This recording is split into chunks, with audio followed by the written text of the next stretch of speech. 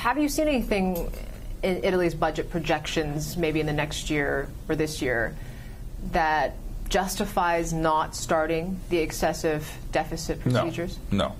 I think it's up to the Commission, so we will have to hear from the Commission what their view is. So they might have more information about what Italy is doing currently, but I've seen nothing which would suggest that they can escape this excessive deficit procedure.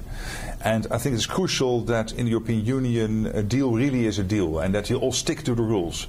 In the Netherlands we had to put in place over 50 billion in savings on an 800 billion economy. And now we are growing. We have the lowest unemployment in over a generation, the lowest youth unemployment in over a generation, more jobs than ever. So it pays off to put reforms and savings in place when you go through a crisis. And Italy is not doing that. How Simply big of not an doing effort it. is still needed then? A very big effort, because the economic growth is very low. They still have a deficit which is too high based on the Stability and Growth Pact, which underpins the euro. So in terms of trust and making sure that we all do what we have to do at our national levels to keep the euro strong, Italy really has to do more, and the Commission has to intervene.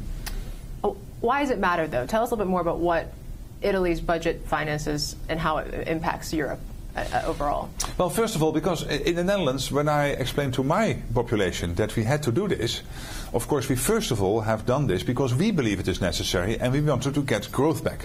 And we did, and get our unemployment down, and we were successful in doing so. So that's the first reason you do it.